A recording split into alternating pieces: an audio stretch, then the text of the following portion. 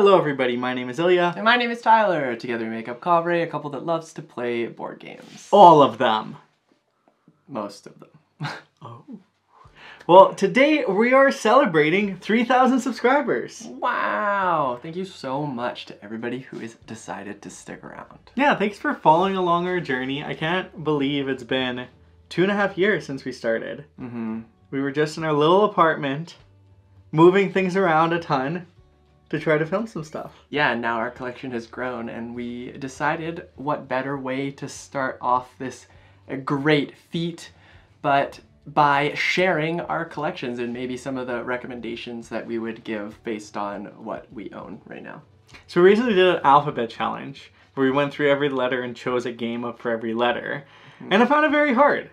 And there's games that I wish I'm like, oh, I wish I would have chosen this. So we thought we'd do an extended version of that. And today share 10 games that start with A that we enjoy that maybe you should check out. Yes, and it's very fitting because it's April. It feels like it's a fresh start. There's just like, they all start with A's. So A for April. So in no particular order, here we go. Let's jump into our A games. Do you want to start? Sure, I'm going to start with the famous tin can of Abandon All Artichokes. And this game is Abandon All Artichokes. Essentially what you're trying to do is it's a card filter deck and you want to, or card filter game where you want to empty your deck of all artichokes.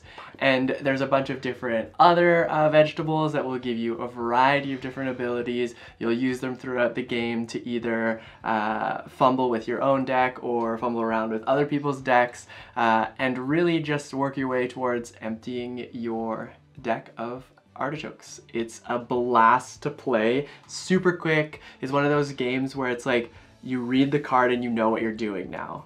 And because of that, it flows really easily, it's easy to teach, and it's easy to just play again and again and again. The illustrations are very cute. It's adorable. They're little vegetables. They're just living their best life. I've never had an artichoke. Oh, artichokes are great. Like artichoke How do you hearts. eat them? There's a lot of ways you could eat them. Because they're so big. No, you can get like the little ones that are almost like Brussels sprouts type things. No, I've always seen them be like this big. Yeah, you can cut them up. They're really yummy. When's the last time you had one? Had them in a pasta. In a pasta? Yeah, artichoke hearts in a pasta. Yeah. And that's Abandon All Artichokes. Now my first game is going to be the infamous, I'm sure you've heard us talk about this game plenty of times. So this is a 2-player only game. It's actually our collective favorite 2-player only game. It sure is. Where you're essentially placing tiles and trying to create either a set of the animals or the sea creatures or colors. But before you place your own tile, you move your opponent's tiles. So it's a very much move and place. The tiles. Not your opponent's. Sharing. Any tile. Yeah. So yeah, you move and you try to create groups, and it's very sneaky because you think you've got it. You think all your octopuses are together. You're having a grand slam of points, and then no, one gets moved away. Everything gets broken. Tyler decides to put a crab in there. Game over. Game over. But it's really fun. It's always really close, and I feel like I can never get bored of this game. I'm always down to play Aqualin. Yeah, it's a pretty good head-to-head game. If you're looking for a 2-player game, this is the one we usually recommend. So check it out. All right, next one we want to talk about is Acropolis. I'm always afraid I'm going to say this game's name wrong, but then I say it and I get it. You did it. Yeah, I did it. I did. So this is a city builder tile drafter where you're basically going to be, well, deciding whether or not you're going to stack the tiles that you draft onto your newly built city or if you're just going to expand outwards. And there's a variety of different colors that are going on, or building types, I should say, that will score you points based on specific rules. And the cool thing is like you can go through this, draft these tiles strategically to focus on like a few buildings, but the higher you go up in tiers, the more points you're able to score yourself. And then also the multipliers that you get through the draft are very important to grab too. So it works out in everybody's favor most of the time. And it's just a quick little draft city builder that's a lot of fun. Reminds me a little bit of King Domino. There's like the area times the multipliers, because if you don't have enough multipliers, then it's not worth as much. Yeah. So it's kind of balancing how you get the both gets a multiply. Yeah, and you don't want to keep, like, you don't want to, I mean, I guess you could. There's probably a strategy where you can build every type of building, but it is very important to really hone in on one particular one so you can get a big multiplier, because that feels amazing. Amazing. Yeah. Acropolis. The one I want to talk about next is Ahoy. Ahoy. Which is how pirates say hello. Ahoy. Ahoy there, matey. So in this game, you are either taking a role of a mollusk, a shark, or some smugglers. And each of you has your own various objective of how to play. Similar to other leader games like Root and Oath, there's asymmetric characters that you can play with different goals that interact together in a very unique way.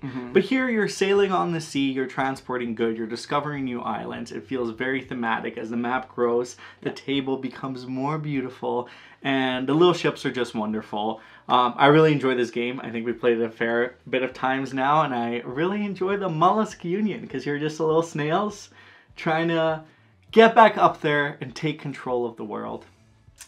Yeah, I think those are the only people I haven't played. I played the smugglers and I always the play sharks. them. Yeah.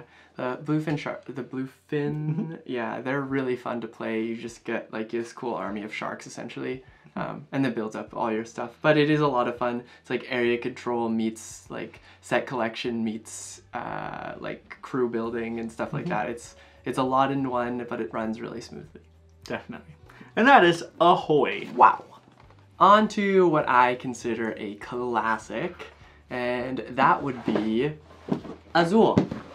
Who doesn't love a tile drafting pattern building game? Beautiful, beautiful. Yeah. So essentially in this game you'll be doing exactly that. You're drafting tiles to fill up your board and make sure you can move your full set or a single from your full set all the way over into your little quilt type thing that you're going to be making. And it's amazing to see the strategy that goes into the decisions, because the way that you draft ends up filling up the center of the draft pool, which gets a little bit more complicated. You can lose points and so on and so forth, but it is very, very fun to watch your points slowly progress, because the way that the game works is different lines and the way that you collect points really start to ramp up as you go through the game. And there's a point in the game where everybody is almost close to being able to end the game. It really just depends on who's going to take that leap, whether or not they think they're winning or close enough to take the lead kind of thing. And I think that's always one of my favorite parts about the game. It's one of my favorites to show to people because it's fairly easy to explain, and it's the tactile feel of it's very nice. It's a very, you can tell it's a high quality game. And there's 3 other versions. Yeah, can't forget about that. That are different that you can try out. So if you like this game, there's like opportunities for you to explore. And now there's a portable version coming out. Oh yeah. So it's very small. It clicks version. in as well, so it's easily portable. You can play on a plane, on a train, wherever you want to go, even on a beach. Plane, train, automobile, and a beach. And a beach. Lovely Azul.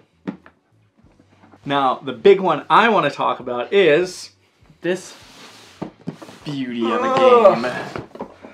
Artisans of Splendid Vale. So this is a campaign story-driven game that has combat in it as well. Yes. But generally you'll take one of the 4 characters and you'll explore the world of our Artisans of Splendid Vale, the Splendid Vale itself. Yes. Now what's really neat about this game is each character has an entire book that you will follow, and it's kind of like a choose your own adventure. You'll read passages which will direct you to read other passages. You'll mark your days exploring, deciding where you want to go in the world. But every now and then there'll be a combat sequence. Yes. And the combat in this game is so clever and so different from what I've seen in these types of games. You essentially just have a dice pool and you use that dice pool for essentially everything. Everything. Offense, defense, everybody. It's like a collective dice pool, which is very cool. So sometimes I defend too much and then Tyler doesn't have enough dice to attack. So it's very, I love the take on it. The story is so wholesome, and I don't think I've ever been this attached to characters. Like I begin to develop a second personality because I'm like, I wonder what Harinya would do. Where would they go? I don't know. So we'll find out. Yeah, it's a cool little like RPG in that sense, where it helps you learn and dive into the development of like those particular characters that you choose to play. I think it's neat to just base it off of one thing, and then as you progress through the story, be like, wow, this character is really cool, and then you read a passage that's specifically for them, and you're like, yep, that makes sense, or, oh, I didn't know that about them. So then you start to develop more and more connections between you and the character. And each of the characters has a really unique method of crafting. Yeah. You can make clothes for other characters, you can make potions. There's a lot of opportunities in this game, and it's just very heartfelt.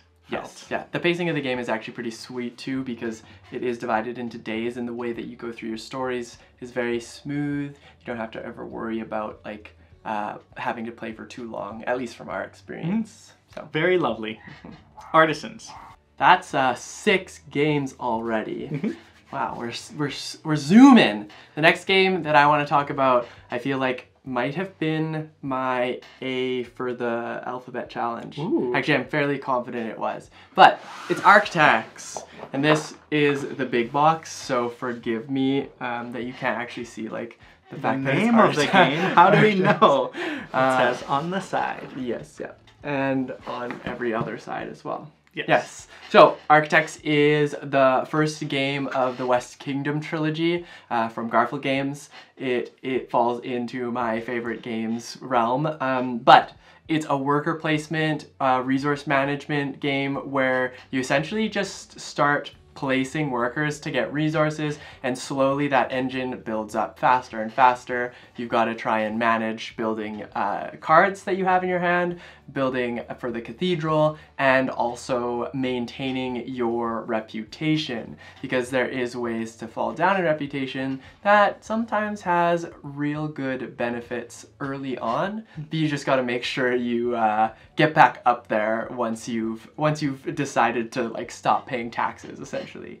The game is relatively it's pretty heavy, I would say, so definitely play with caution if it's one of your first games that you're going to get into, but it is a very good introduction into the worker placement mechanic, and the little bit of engine building that goes on really sets you up well for, I think, the whole trilogy, if you're interested into looking more into it. I think this is also a really good introduction game to Garfield games. Yes. Because it's very fast-paced. On your turn, you're going to place a worker. The complexity of it is that you have so many places you can place a worker, but once you place a worker, you get something back, and that's the whole trade mechanism for it. But a really fun aspect is you can send people to jail. Oh, yes. Yeah. So if there's, because the more workers you place in one spot, the more that you get. It's like a cumulative resources. So if Tyler all of a sudden has 6 people and he's getting 3 gold, that's a lot of gold. You don't want to let him do that. So I'm going to pay a gold and send 6 people to the jail. Yes. Yeah. And then I get coins for that because I'm, controlling the citizens, making sure they behave. Exactly, yeah, you want to be the best architect out there, but also like manage what's going on in the city. Be good or bad. And that is Architects. Now the next game I want to talk about is Above and Below. So this game has a very special place in, I think, our hearts. Yeah, I would say so. It's one of our first kind of heavier games that we've dove into, and I just remember early on when we were first discovering board games, we would play this almost daily. There were so many times we would play this, and we'd always show this game to people, always introduce it to others. I wanted to get through the storybook. And the storybook is incredible here. But essentially what you're trying to do is you have workers, and you'll designate those workers to usually create resources, build new things, get more workers, and that traditional kind of worker piece. Or you can explore in the below. Yeah, you send them as like a crew to like challenge the below depths. And you never really know what's going to happen in the below. Sometimes you'll get the perfect resources you were looking for a set collection piece. Sometimes you'll get something rare that'll get you way ahead, or a new character that you can add to your workers. Or your rolls will be a complete done. Or, yeah, you'll suffer some damage. You might not do so well. Your workers may become exhausted. So it's a really nice balance of, yes, I can work through this and try to get the resources and try to get the most points.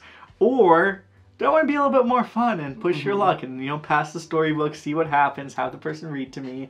And it's very fun. It's very collective. And it's an extremely well-designed game. I always love getting this to the table. And it's been too long since it's been to the table, but I love it. It's Yeah. above and below. There's definitely a lot going on in this book, or in this game. I really like the story. It's a lot of fun to go through, and sometimes like at the detriment of my my score, I guess I would say, but it doesn't matter because like I've just enjoyed exploring the below of this game, that I push that aside. I'm like, you know what, that was still fun because the experience is great, and if you're like us, we will read the story, and we have to attach voices to everybody that we meet, so definitely. that's always fun. Very many voices. And that is Above and Below. Okay, this is the last game that I want to talk about, and I feel like it just has to be mentioned. It's called Arc Nova, and boy is this a fun, grindy game. Essentially in this game, you're working towards creating a solid zoo, and the way you're going to do that is you're going to put animals into your zoo and actually build the enclosures, but you're also going to want to research and look into that conservation piece. So they've done a good job kind of mending those two themes, or I guess they're the same theme, but those ideas together, just to make it that much more better. And essentially in this game, what you're going to be doing is taking one of 5 actions each turn. The game itself, when you look at the actions that need to be taken, are pretty straightforward. The complexity comes with the numerous cards. There are so many different cards in this game. There are so many different strategies that can like lead you to one way, and it's very much one of these games where you have to like adapt on the fly but also optimize as you go. And I think that that's a lot of fun. It brings out a lot of strategy in people and really gives people the opportunity to kind of like go in the direction that they feel is right, and I love that exploration aspect of this game. If you're familiar with Terraforming Mars, I think that this game has been compared to it quite often, in the sense that there are so many different cards and you are kind of building this little engine to help yourself progress further and further as you go. Yeah. What's really cool about it too is the scoring. Yeah. Because you're trying to balance scoring on 2 different tracks, because at the end of the game, when those 2 trackers intersect, it's the difference between the 2 is what your score will be.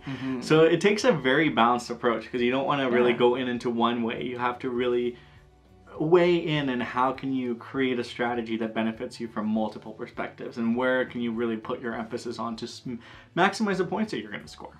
Yeah, exactly. So the games end up being like pretty close to, well, I don't want to say pretty close to 0, but the games, although they take a long time, your score is going to really depend on that difference. So sometimes you can score in the negatives, unfortunately, or you can score in like the high positives if you've got a really good engine going on. Who knows? That ends your final turn fantastically. But fantastic game. That is Arc Nova.